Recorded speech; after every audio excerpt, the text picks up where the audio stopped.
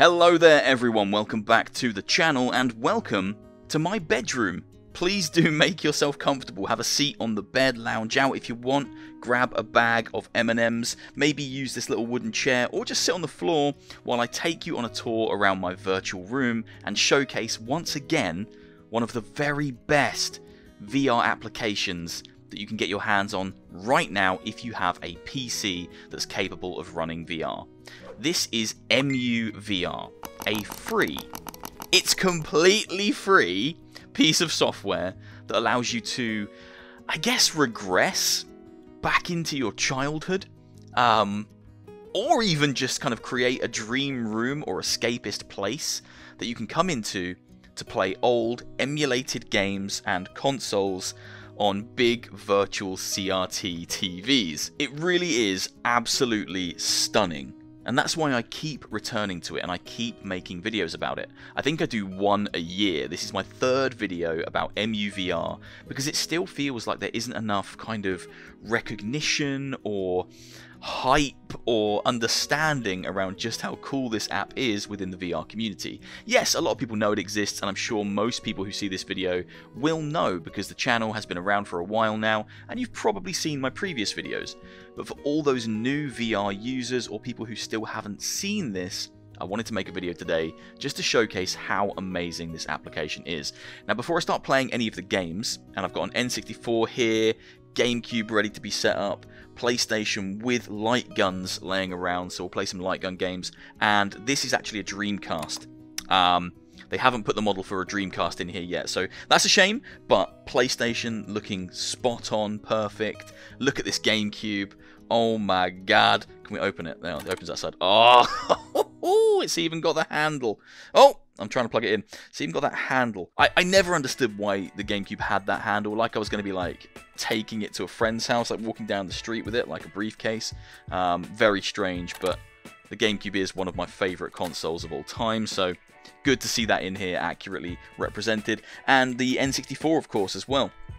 Now, I'll go into all the details about the consoles in a moment, but first, let me just kind of show you around the room itself. Now, as you'll notice, I've got some very specific posters adorning the walls and the furniture in the room. Now, I've hand-picked all of these posters. Everything you see in here has been hand-picked by me and represents things that I love. It's a very accurate representation of what I probably would put all over my walls if I was still of that age where I wanted to put things on my walls. So we got Dark Souls. Big Dark Souls fan, Cloverfield. I love kind of big monster movies, and I particularly loved the hype and the build-up around that movie, the way they marketed it with no name and just kind of a lot of kind of mystery and intrigue building. Loved it. Again, horror fan, so Dead Space. We got The Thing. I love Studio Ghibli or Ghibli. I never know how to say it, but Howl's Moving Castle, one of my favorites. Old Boy, one of my favorite films. Cool shirts. I love their stuff. I'm wearing it right now. It's just crazy, like. There's so much detail in here, and you can change these posters on the fly. Yeah, here he is. Here, I have to put Pink Guy in here. Filthy Frank needs a shout out every single time. You can change all of this stuff, so it's completely customizable to you, to who you are, to the things you love. Now that goes down to the bed sheets as well. I've put some Zelda bedspread on today, so we've got the Zelda bed sheets and pillow set, and I've changed the floor to a hardwood floor. This is one of the defaults that comes in the game, but you could change this as well. It could be a carpet, it could be hardwood with a rug, it could be whatever you want it to be. It could even be that kind of crazy patterned floor that you used to see in bowling alleys and arcades, that kind of stuff. Now I have also changed the ceiling. Now you'll see, I actually used to have these, you'll see it's covered in those little glow-in-the-dark stars, and they actually work, okay? So I'll turn the light off, right? Now they're not glowing right now because it's still, you know, it's daytime, it's the middle of the day. It's a nice, kind of a chilly autumn day, it's a fall day. So let's fast forward the time to the evening. There we go, it's now the dead of night. And you've got all the stars glowing above you. Now that is a cool visual thing. It's a cool visual treat. It's nice to be able to see that, but it also bleeds into the feeling of playing this game. Because I can now sit here, you know, with the lights off, with just the illumination of the stars on the ceiling, and I can flick on one of these consoles and I can play a game and kind of bask in the glow of the TV and the lights above, and it's just, it captures a feeling. It really does kind of, it tunes into something. It perfectly encapsulates what it was like to be of a certain age, playing a game on one of these TVs in your own room, in your own space. Look at it, look at it. Look at the way it reflects on all the walls, the colours. Like, and my shadow. I mean, how can you... how can you not love this? Okay, now I should have control over the game now. I can't remember what I've got my buttons set up to. I think they're on my left controller. So, all of the games in here and the ROMs, they run on emulator cores. I can't remember which ones this is using, but it uses RetroArch to basically figure out the best cores to use, and you drop the ROMs in, and then you can play them in here. Now, I won't sit and play tons of Banjo-Kazooie. I'll get past the first cutscenes, and I'll run around a bit and show you how well it runs, and then we'll jump onto a different game or a different thing. I don't know why I picked Banjo-Kazooie. This game takes so long to get going. I'm not knocking it. It is one of my favourites, but you can't skip this first cutscene. Hello, Bottles. How's it going, bro? Absolutely immaculate. Capitalism! Capitalism! I've never noticed that. I thought it was just a normal can of Coca-Cola. And what are these? Cheetos Paws. They look delicious. It's a big grab bag as well. Right, I'm finally playing. Here we go. Okay, so, as you can see, these games run flawlessly as well. Now, this is only the opening section of Banjo, so things could change. Let's get past Bottles here. Go, go, go, go, go, go, go, go, go. Freaking love the voices in this. So good. Go. We're off now. Here we go. Okay, so I can just get straight into this now. Kill these guys. Gimme, gimme, gimme. Got my roll. Move the camera with the right touch controller. And everything else is obviously... Ah, no! Is done with the left. Now, the controls are kind of pre-mapped. I do think you have control over changing them. But they're mapped in a way that makes sense. So, right trigger is kind of my main attack. Which is the B button, I believe, on N64. So, the RetroArch cores have already been kind of configured to work really well if you're using touch controllers whilst playing this. Hello! Gimme, gimme, gimme. Right, okay. Now, you can also position yourself around, so if I click both the sticks in, that frees me up from the TV and I can move around. I can come over here, I can flick the lights back on, and then to go back into the game, you just point at the TV, press A, and you're locked in again. So I can't now move, and my controllers are now moving the game rather than me around the digital world. So it's just really well thought out. And it surprises me. Now, I saw Mike from VR Oasis. He did a tweet about it. He was showing off the new one of the new features, which is the new gun cons. And the amount of people that just didn't know this app exists. And I've covered it twice before on the channel. And I'll continue to cover it like once a year if need be, just to keep getting the word out there. Because I love emulation. I love preserving older games that are kind of impossible to get hold of anymore unless you have hundreds of thousands of pounds because they're so expensive to buy, and being able to play them in VR like this is an absolute dream. You can also access the RetroArch menu. If you press down all the face buttons, there you go, you can get into the RetroArch menus and you can start to play around with everything that RetroArch allows you to do. Is it Arc or Arch? I don't know. I think it's Arch. But you can come in here and you can start playing around with all of these features, and it is a full version, so you can play with shaders, you've got cheats, you can create save states, all sorts of crazy stuff. Very, very cool. But for now, I'm going to come away from Banjo, I'm going to turn that off, turn the TV off, there we go. Now that's just one example of how good the emulation is in here. Now I will work my way up and I'll show some GameCube in a mo, but let's change the time of day back to the middle of the day. I prefer it when it's a little bit sunnier. There we go, like 1 o'clock, the sun's beating in. Yeah, we are looking good. Okay, so all of these consoles can be allocated spots within the room. They can be picked up and moved around. So let's just pick up the PlayStation. I can move it around. That can sit wherever I want it to sit. I can unplug it. so it's now not plugged into the TV. That is just a loose PlayStation with a copy of Point Blank in it, which is a great game. Put Point Blank up there, and yeah, I can put that anywhere. I can put it up on the shelf, and I can spawn in another one if I want to. So I can bring up the menu, go to Inventory and Systems. I can get a PlayStation, grab it. I've got another PlayStation there, and I can pop it just down there in front of that Panasonic TV. So you've got complete control over how you lay these rooms out, and I think that's where this game comes into its own and really starts to lean into really appealing to people who want to create a space and have complete control over how that space looks. Now when you load into the game, all these posters are just defaults, so I've changed them all, as I say. Got The Shining there, a bit of Hunt Showdown there, some little ones here, so like Jurassic Park, Bioshock, Isaac, Bo Burnham, Doom. You have complete control over all of that, and you have complete control over how all the games look. Now it does take a bit of work, but you can get the labels for all of the games. So as you can see, all these games that I've got laying on here, they look like they should. So we've got Sonic 2 looking like pretty much exactly as the Mega Drive cartridge would look, complete with a label on the back. Donkey Kong Country there again, looking basically spot on, like a spot on replica of the real world thing. Sadly, the PlayStation games don't come in boxes. They're just loose discs, which makes me very sad because I would never treat my discs like this. But again, you can have the artwork on them if you can find the artwork and drop it into the right folder. So if you love to tinker and you love to kind of create something that feels very unique to you, this application has legs. Like, you could be using this and tinkering with it infinitely.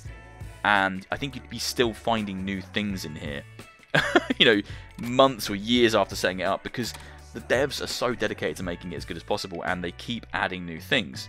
Point Blank. Let's put Point Blank in there. Let's close that. Close that. Let's plug this one into this TV. So if I just plug it in there, that's now in and on. Turn the power on, and I should start loading up Point Blank. Oh, that noise! Why was it so ominous, though? Like, why does it sound like the world's about to end? Oh, and then that. That's like a powerful nostalgic noise. That takes me right back, like, in an instant. Okay, so Point Blank is a light gun game. You probably know that. Hopefully most of you have played it. It's absolutely incredible. So with this one, when I click on the TV and I start going into game mode, I'm immediately given a Namco gun con. Now, this is a new feature in the game, which is very, very cool. Before, I think the default was always the duck hunt gun, but now you've got these amazing, look at it, perfect replicas. I had one of these Namco guns. Now, there's also a few different versions. There's the red one, I think there's an orange one as well. Shut up, you. And light gun games in here are a particular favourite of mine. That was perfect. Yeah, look at that. Aimed perfectly. I played such a disgusting amount of this game. Oh, come on. No! Oh, bugger. Okay, we're just going to go straight into an arcade mode, and we're going to just play some mini-games. This was kind of like WarioWare before WarioWare existed. Just loads of light gun-themed mini-games. Okay, we're going to do the beginner stage. And I guess we're just going to do whatever it tells us to do. Octopus. Oh, no, I like this one. I like this one. Oh, right, here we go. Let's get into it. I want to kind of hold it with two things. Look how good this is! Look how good this is. This is like better and more accurate than it ever was on my actual TV when I owned the thing. I'm better at this than I've ever been. No civilians dying today, bro. Whoa! Look at that. Quota complete. 37 targets. Yeah. Yeah. Absolutely phenomenal. Can you imagine how, like, incredible a native Quest version of something like this would be? It wouldn't work, I don't think. The Quest is a pretty capable emulator, but being able to run all this and emulate, I don't think you'd be able to do it. What am I doing? Shoot tanks. Wait, what? What's happening? Oh my god, I'm terrible at this one. So these tanks need to not be coming for me. He's going to die otherwise. Uh-oh. Uh-oh, uh-oh. Tanks, tanks, tanks. Tanks, tanks, tanks. No. He's going to die.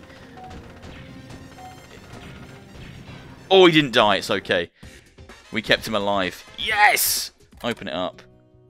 point blank, goes back on the shelf, and we stick something like Alien Trilogy in there, because why the hell not? That was an absolutely incredible game as well. Power that bad boy on. Hello. I just want to hear the noise again.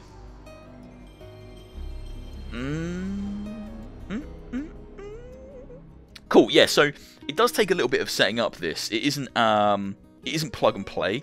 Like, the application itself is completely free to download. It's open. It's not open source, but you just need to join a Discord and you can download the app and start playing and start configuring it to how you want it. I don't want that there. I'm going to put that in front of my door. Now, one thing that I've got working today, which I never got working before, is the VHS player.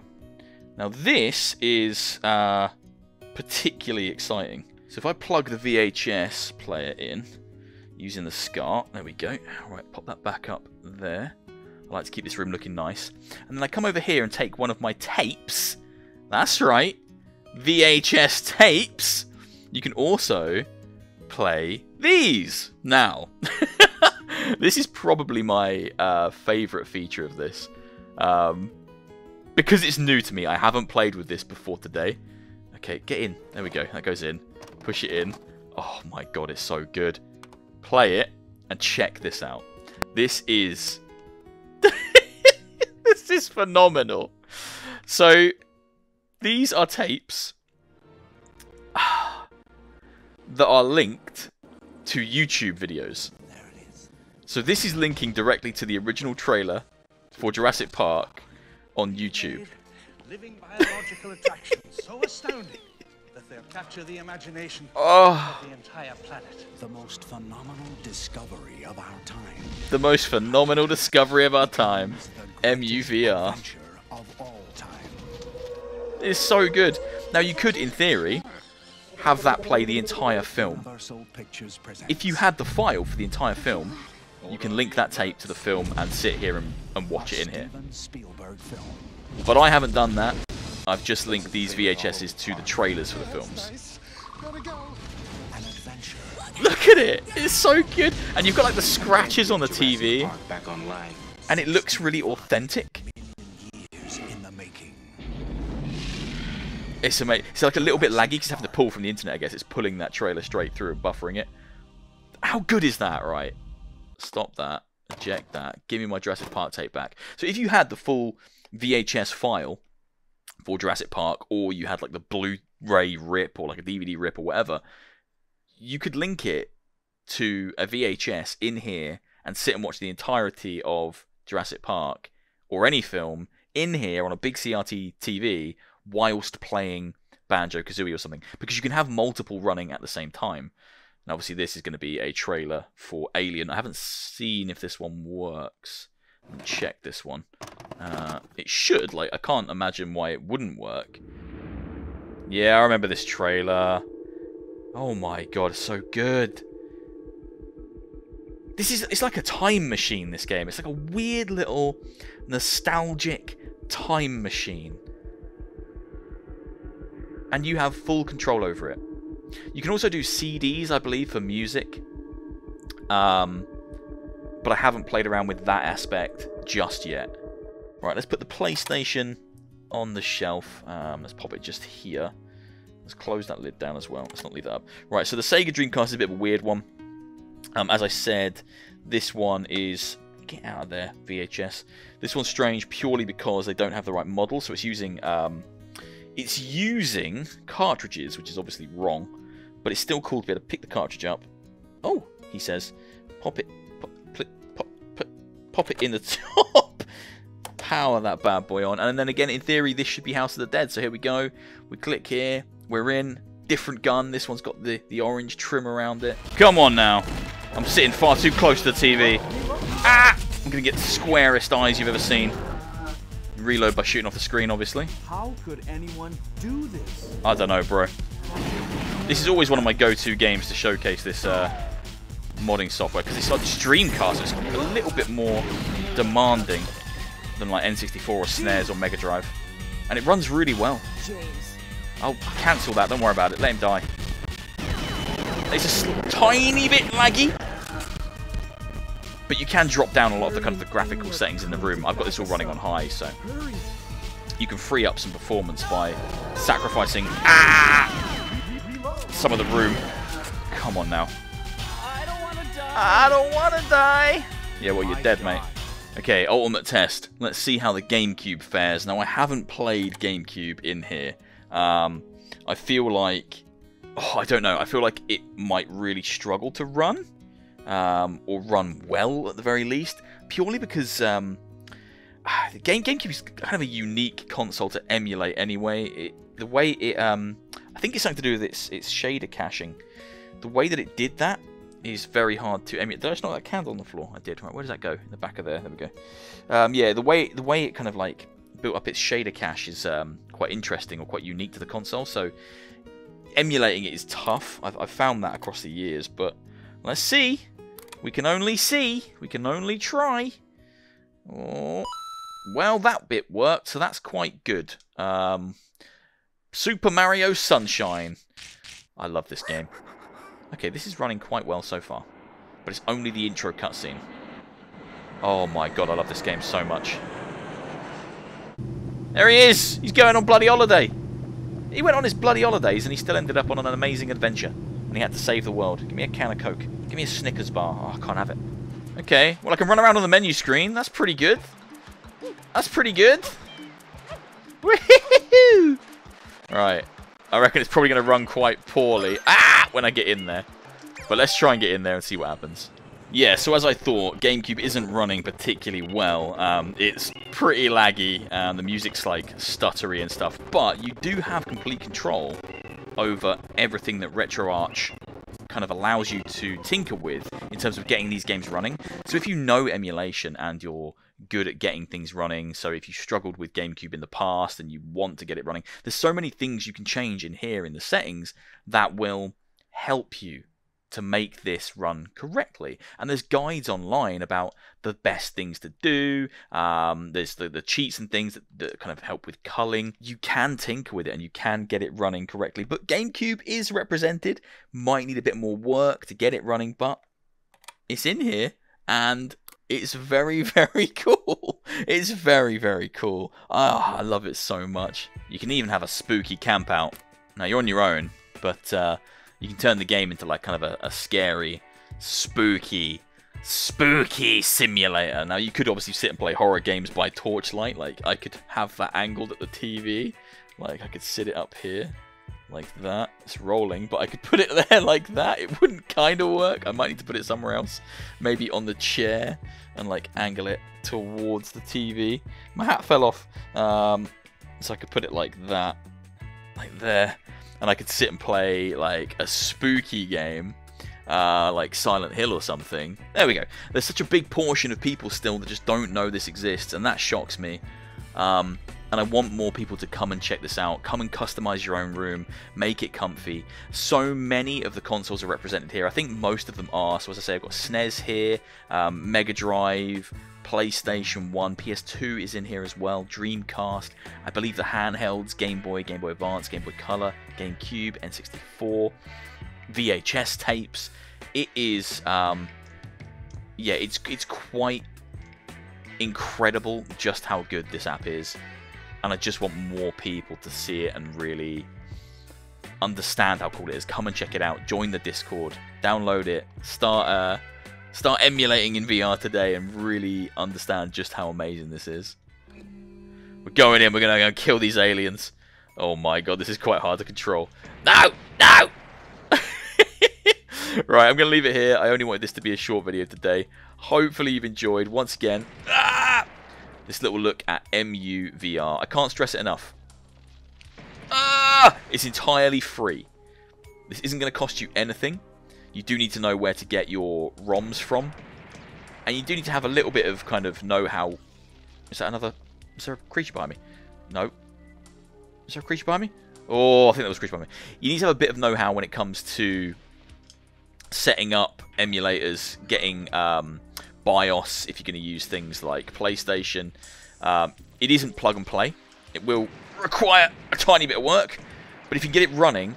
It's an absolutely superb experience that I think every VR user should should experience at least once. Everyone who's got that nostalgic bone in their body, which is literally everyone, come and create the room you either had when you were a child or wanted, you know, whatever it may be. It's absolutely phenomenal. When do the actual, you know, the big xenomorphs turn up? Oh, shotgun. We need the shotgun. Okay, how do I change my gun? Oh, that's a map. Way! Look at that! Look at those effects! Ahead of their time. Where are the xenomorphs? This is a game about... Ah! There he is! I think he was there! There he is. Oh my god, it's so dark. I can barely see him. Come here, you. Ah, take that! And that! And that! Oh my god, he's still alive! Oh my god, he's still alive! Okay, he's dead. Alright, I hope you've enjoyed, guys. If you have, please do leave a like, leave a comment, and hit subscribe. I hope you've enjoyed hanging out in my bedroom for a little while. This really is very representative of a room that I would have had as a child. I think if I rewound time from now, like by like 20 years, these are the things I would adorn my walls with, because I love all these things now so much. Hope you've enjoyed. Please do leave a like, leave a comment, hit subscribe. Come download EMUVR, get some VHSs in here, create a amazing digital game, video, and music collection on these shelves, and just share it with that community, because they want more people in there, they want more members, and I think it deserves the attention. Take care, guys. I'll see you soon for another one. See you later.